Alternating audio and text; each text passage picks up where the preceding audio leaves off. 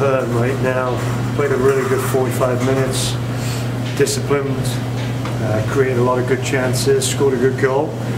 We know they're a quality outfit, and they've gone through a couple rough games, and they've lost a few as well, and they've had a lot of overtime games, and we knew there's still a lot of quality in them. And real pleased to come at half-time. We talked about how we can improve, how we can create more chances, but the main focus was shutting down them, and fundamental mistakes cost us today.